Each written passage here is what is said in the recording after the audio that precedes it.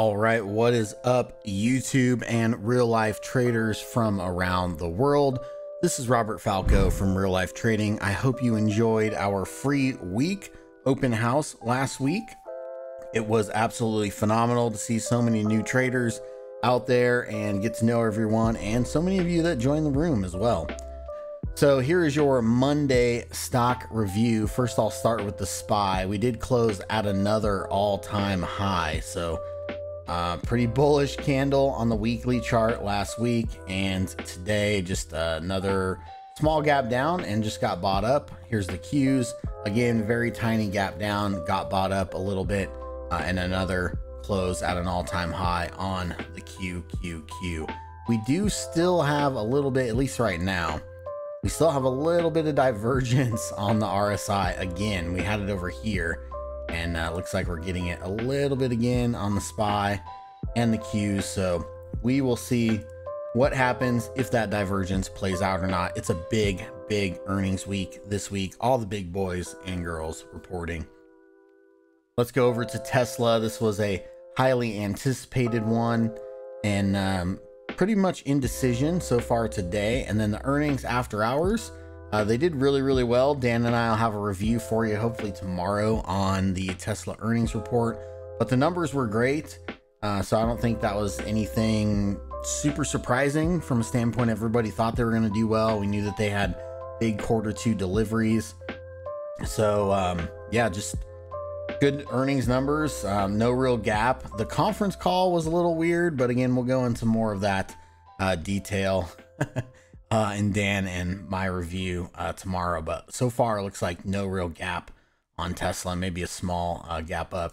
Amazon, I mean, look at this pullback on Amazon. Let's go to a weekly. This thing had been going sideways for about a year, broke out, retested, and I mean, who wasn't buying some Amazon here? This retest of these two old highs at 35.52, 35.54. It's just very clean.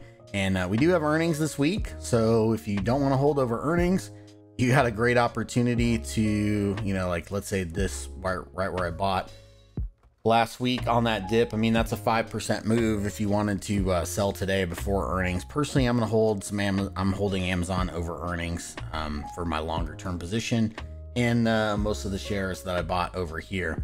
I know the other thing that was big this morning out there in the market was the Chinese stocks getting absolutely shredded. And I know Kathy Wood was unloading. Kudos to Kathy and ARK Invest.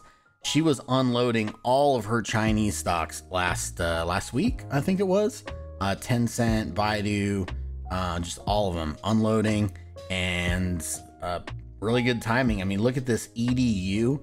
These are these Chinese online education. I think the Chinese government told them that they need to go non-profit. So this thing is down. Oh man. I mean, it's down in penny stock land. It's down 90%. I think the same thing with TAL, just getting absolutely crushed. I mean, just murdered. Also penny stock land, GoTo also in penny stock land. I think Muddy Waters might have called this out as a scam back over here somewhere.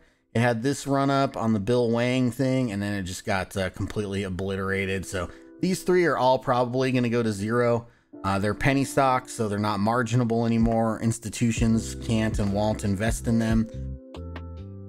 And if they got to go nonprofit, I mean, you know, what chance do they really have? So BABA also, I mean, there is literally nothing bullish about this BABA chart. Again, I don't think BABA is going to go out of business or become a nonprofit or anything like that. However, we're not the only exchange that it's listed on. And if I just look at this chart, here's an island reversal right here that failed to fill. And then this candle, we have an abandoned baby gap right here. There was a small bullish hammer. Oh man, just such a crazy bearish gap and go. It also gap below this, both of these weeklies and this weekly pivot. The weekly 200 is there. So BABA just got absolutely train housed today. Down 7% is a massive down day. Here's KWeb. This is the Crane Shares Chinese Internet Trust. giant middle finger pattern, getting really beat up. I mean, this is back into where we were back in like the height of the trade war and all of this accumulation that went on. Here's Baidu, also just getting completely clobbered.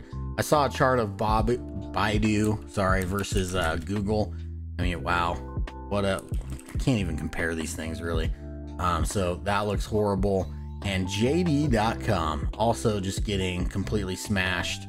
JD is also off of its high, about 40%. A lot of volume coming in today on JD, but we still got a little bit more room to the weekly 100.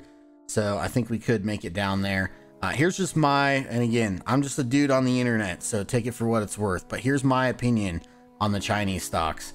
I would not want to own any of them individually, especially own them overnight. You want to day trade them, go for it, short every rip. You know, if you get a washout to the downside and you want to play it bullish, go for it. As far as buying any of these things and holding them, to me, they're absolutely uninvestable. This is the question that I would ask. So if Cathie Wood was unloading all these things, how long until other money managers start unloading all of their Chinese stocks? And what happens when the second one does it, and then the third, and then it just cascades into just this huge selling? I'm not saying that that's going to happen, but it's definitely a possibility. And if there's some fiduciary money managers out there, like, can they really justify owning these things if they're keeping their best interests of their clients in mind? Again, I'm not a fiduciary, so I don't know. Maybe they want to. Here's how I'm gonna play this Chinese stock massacre. Absolute zero call options on KWeb, the $55 November calls. So that's right here, 55 bucks. These are, let's just go in.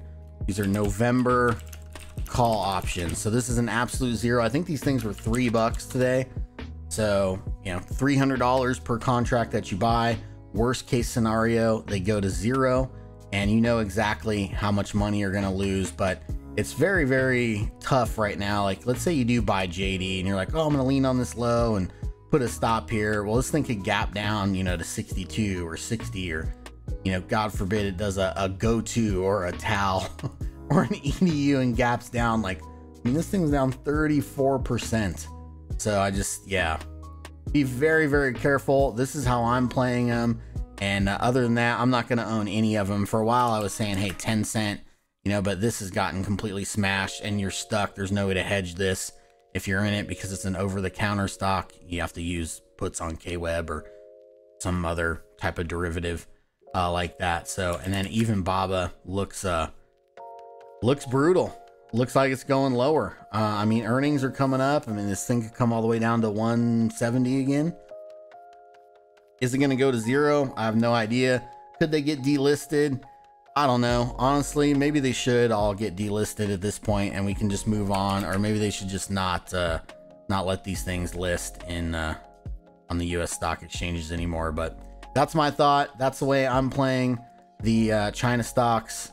Absolute zero, KWeb, November, 55 calls, and you know exactly how much you're going to lose, or I know exactly how much I'm going to lose if this thing does not bounce and just continues to get absolutely shredded.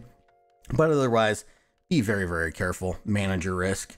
And don't forget, your biggest risk is really not hitting that subscribe button and the little bell for notifications, and not checking out our website at reallifetrading.com. So thanks so much, everyone. Love life, live life, trade it. Have a great day.